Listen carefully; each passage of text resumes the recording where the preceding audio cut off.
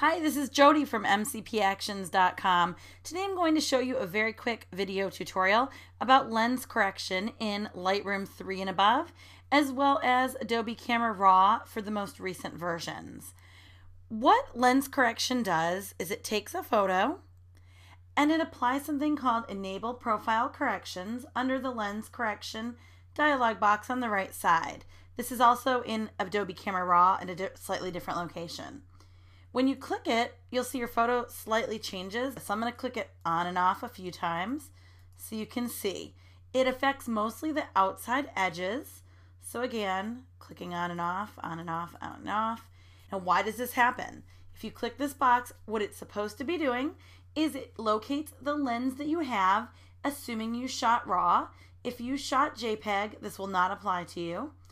And you'll notice in here it says Canon 50mm 1.4, so that's the lens that was used on this photo, and it actually calibrates to that lens so that the edges have no distortion.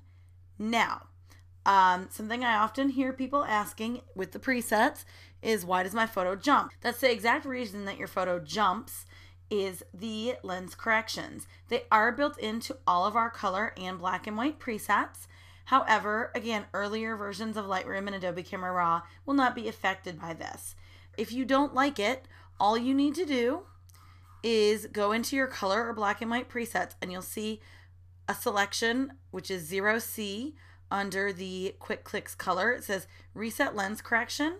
If you just click it, you'll see it will uncheck that box for you. And in the black and white section, you can come here, and again, it's 0D there, and it says Reset Lens Correction. Just click it and it will take off the lens correction if you do not wish to have it. You're welcome to use lens correction from Quick Clicks collection with your mini Quick Clicks as well to get rid of the lens correction.